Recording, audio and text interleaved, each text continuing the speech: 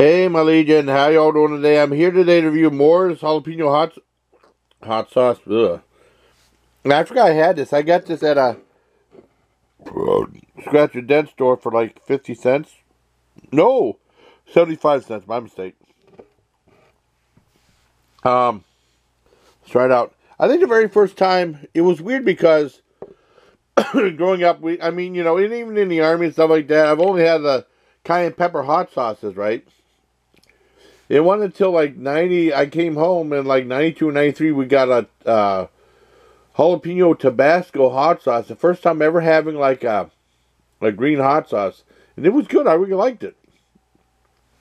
And then I remember Wegman, they had a Chipotle one, and it was weird having a smoky hot sauce too. I never had that before. I mean, that's when I started, raised on like Frank's Red Hot and stuff like that, and that's why I started experimenting with different types of hot sauce. Because pretty much I just had the cayenne pepper hot sauce, whether it be like, well, there was a generic one, the yellow label said hot sauce, Frank's hot sauce, of course.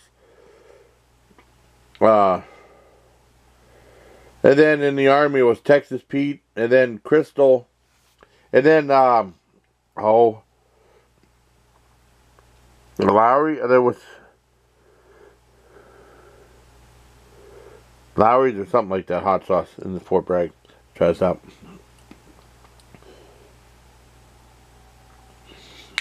That's good. It is spicy. A little chunky.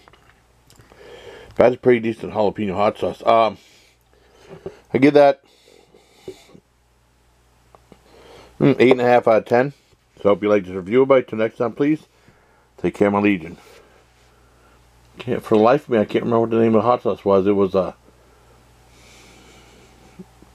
something like Flowers or something like that. I can't remember.